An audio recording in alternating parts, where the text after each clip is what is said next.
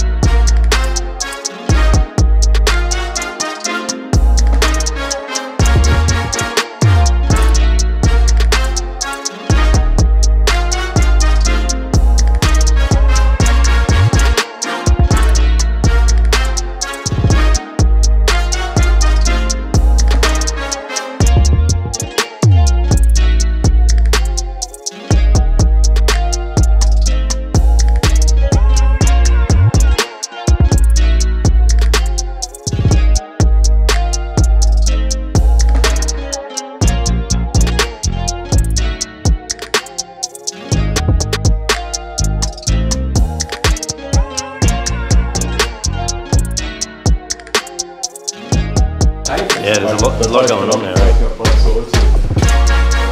I wish you would have so much finished. Yeah, oh look, it's been a good job. But I just can't wait to see it clean. Yeah, it's been fitted out, done, you know, everything on, it all comes together. See what it looks like when it's done. Yeah. Yeah, I'm pretty impressed with the way you guys have fitted it all up here and everything. It's, you know, it's one thing having a million different pieces, and the factory had one, but another thing seeing it all come together. That's why the CNC is so important, because it's millimetre perfect when it comes out of manufacture. So you know what you're putting up. If you've got your lines in the right spot, that's going there. Yeah. That's where it fits. Yeah. So you get one, sometimes you'll be like, oh, you know, it's not fitting. And it's just that you've got one of the corners in slightly the wrong spot. So you kick it up and it just fits, it's like clicks, it's like a puzzle piece. It just clicks into place, that's its perfect spot, lock it off, brace it up, next piece, so. Roy's got the old Rouge cube, you know Rouge cube used to get? He was an expert at that, so obviously it's going to work. Yeah, one coat, two coats. Because you've got your hide in there, they throw one sort of coat on for nation into another coat that highlights the other one with the tree out so that you get that motley looking colour like the concrete. Because originally we seeing plans of this job, it was all going to be done out of concrete. It was all going to come out of China, and all the pens were about 50 mil thick, and you know, they were so he would have probably had to put that up, and obviously you couldn't join it, so it was that wasn't going to happen, that wasn't going to work. You know? So that's where this is the only way to do it. Holding it and all that, like, hell will that take, right? You do that. Well, you didn't join it, that won't work, but that's what it's like. These are still quite light, aren't they, Roy? Look, these are pretty these are easy.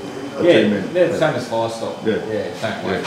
So you've got your framing on there, and yeah, that's same as Firestop. So, but the whole frame is already on it, so it's not heavy. There's no loading on anything too big, you know. Yeah. So we're doing another job at Queen's Wharf at the moment, which is the same concept, and just obviously totally different. But we're doing all the gaming room there in all curves. I think it's the elliptical curves around there, out of the same format as this. And that's just going together over there now. Rory from Fine Line's doing that job as well. Them guys have got together with this. Obviously they've cut their teeth pretty heavily on this job here. That it makes it a breeze doing the next job. They know how to do it, which way to do it, and all the shortcuts. Like anything you do new, obviously you find shortcuts. And we're the same in the factory as well. We've got a lot of better techniques than we've had when we first started.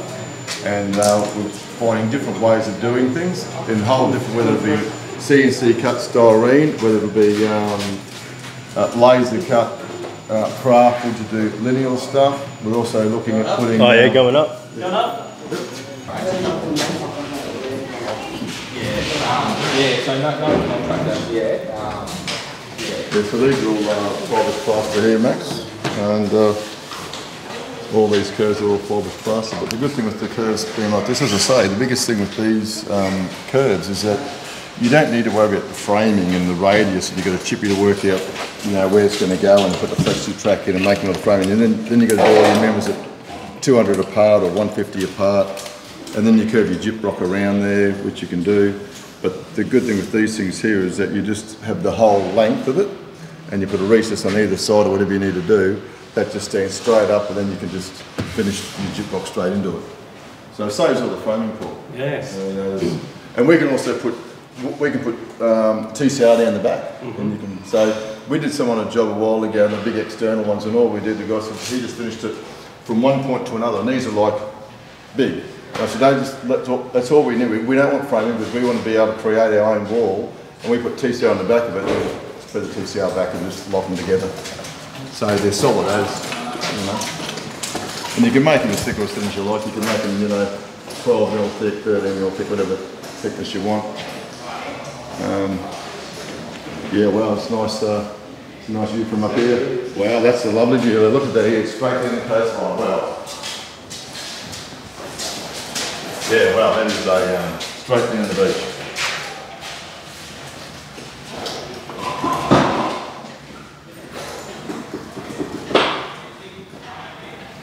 Yeah, we're moving around the big side yet. Where are you, Rory? Alright. This is my unit. Oh, I thought it was you. So, half the contractors can afford to buy these. Yeah. And you see up in the helmets.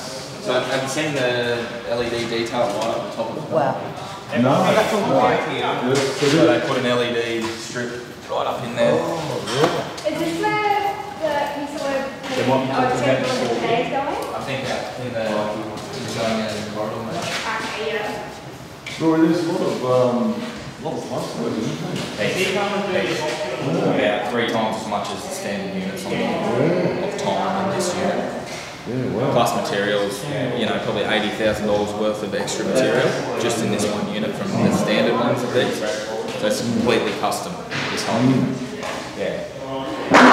It seems like curves are in vogue at the moment. I notice that everyone wants curves at the moment. Contour Definitely. walls and ceilings seems to be the flavour of the month. It is, yeah, definitely. So come here, this is a fireplace. I noticed that archways come back in vogue too, Rory. They have just for this job, and then I think I haven't seen another one since. So. Yeah, all down here. It's a big apartment, this one. Hey. Yeah. No externals here, the set. Worse. Worse.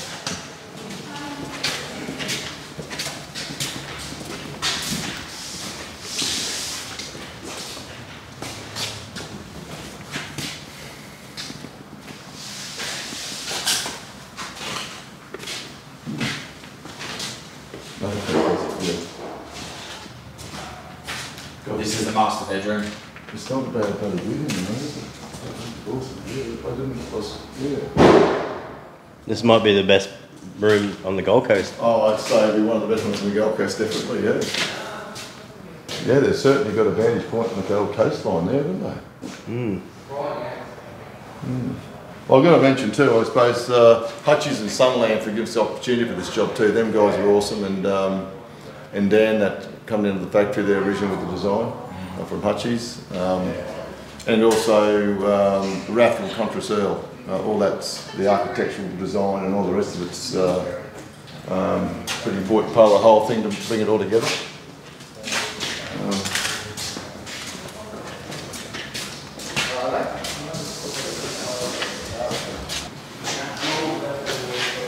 So how far were you finished here?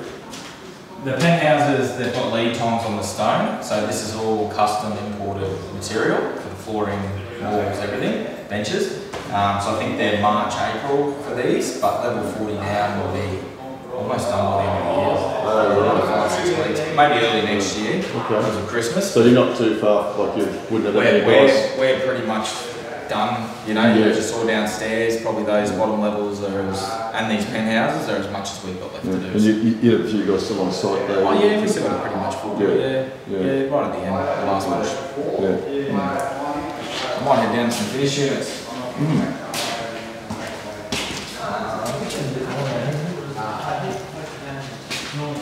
They're used for all these walls here, or?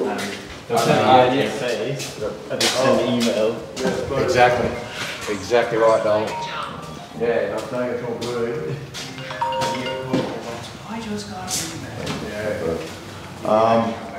Yeah, another thing I suppose is to mention about is I suppose the USG Boral Tough Hide we found to be a pretty good. Well, how do you find that, Rory? Yeah. So a lot of painters seem to don't like to use it because they like to use a paint Dulux product, but the USG Boral Tough Hide gives a fantastic finish in the way that it's got a lot more solids in it and it can build up a bit on the walls and give it the one porosity. So it's not a level 5 finish, so to speak, but it's a level 5 prep, which is probably the best level 5 prep you can do.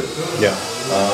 I've seen the Dulux one and I've seen the USG Boral Tough Hide, and you can't compare the USG Boral Tough Hide. It's a good product.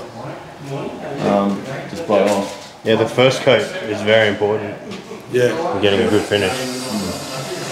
And these are the shapes you obviously can't get out of plasterboard. So these are custom made curves from Paul. Yeah. All these sorts of areas. They're just too tight a curve. When Paul makes them, they're just perfect, millimetre perfect. When you try and bend sheet and everything, it's never exactly right. So. And it's under stress. Exactly. It could pop. You can get problems later. Yeah.